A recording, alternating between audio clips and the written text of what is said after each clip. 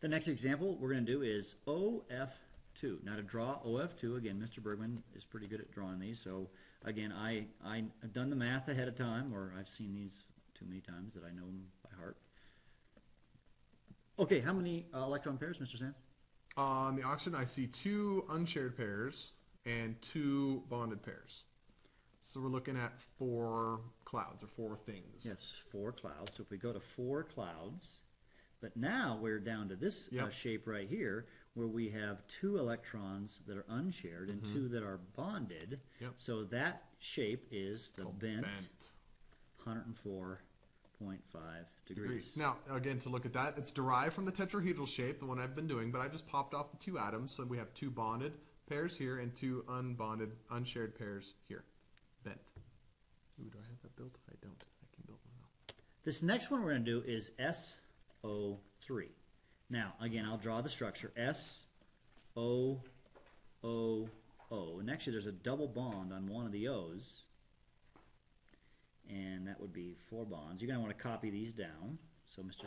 Bergman is doing this here.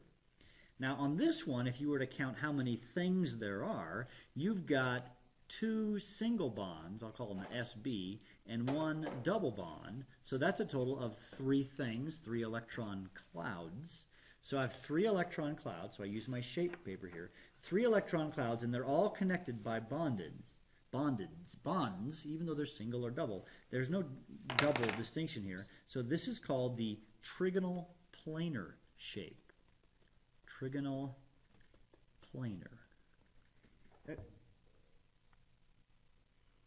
Okay, so if you want to see an example of that, here we have a trigonal planar molecule. This is the sulfur and the oxygens coming off it with the single bonds, and then the springs here represent the double bond. Trigonal planar. All right. Hey, we just discovered something interesting about your shape paper. Yeah, there's an error. We'll fix it, by the way, for you to see this, but on the chart here, the SO3 is not SO3 negative 2, it's just SO3. It's an example of the trigonal planar substance. Okay, let's do another one, SO2, sulfur dioxide. Sulfur dioxide is very similar to sulfur trioxide. That's what it's called. Its name is sulfur dioxide. So there's 1 sulfur and 3 oxygens.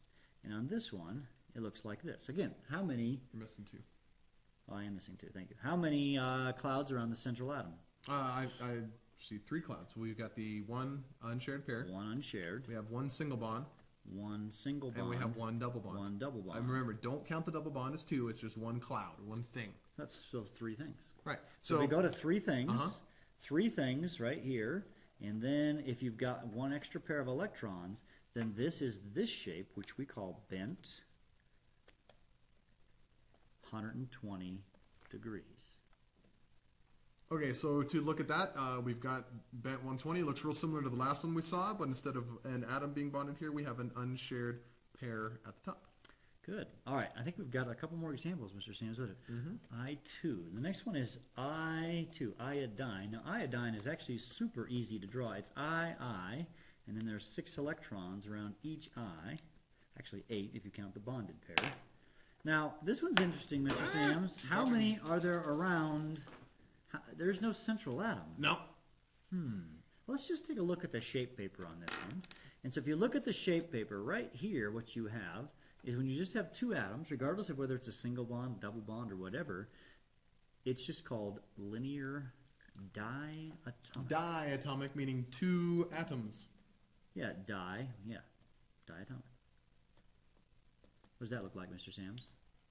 Just like this. 2 atoms together, bonded, that's it. Yeah, pretty simple. Okay, I think we're going to do one more.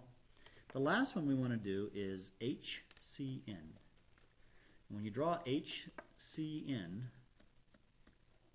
And just as a note, H will never go in the middle, and if you see carbon, it almost always goes in the middle. Yeah, so there it is. Now I count 2 clouds, or 2, Coming 2 off clouds. the carbon, yeah. You've got 1 single bond, and you got 1 triple bond for a total of 2.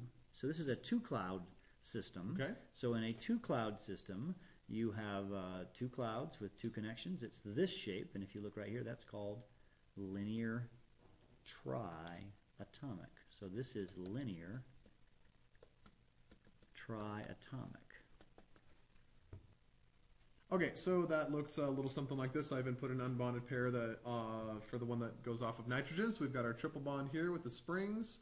We've got our hydrogen over here, and you can see it's in a straight line, linear. So that's how you figure out the shapes. Use the shape paper, determine the number of things, electron clouds around the central atom, and you should be fine. Use that paper. Yep, it's your friend. Yep.